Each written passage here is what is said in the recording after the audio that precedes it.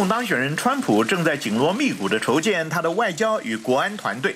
作为一个毫无外交经验而又崇尚大国强人的商人，川普会不会为了与大陆做利益交换而牺牲台湾？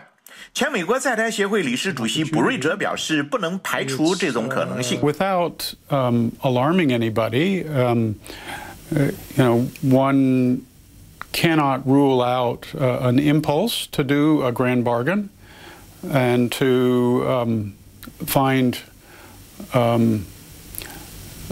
things that, for example, China might want in return for things that the United States might want. 前美国在台协会台北办事处处长包道格认为，台湾需要注意的是，川普政府将检讨美国在海外的安全承诺。We should be reassessing how we posture ourselves. Should we be the garrison commander for the entire world?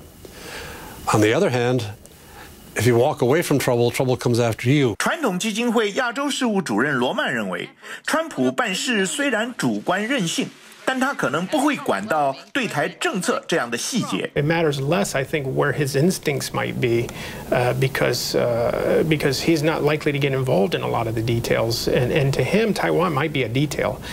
So as long as it's a detail, let's get the right people in there that can do the right things. 川普的确不了解台湾，但是他可能任命的高官中却不乏有台人士。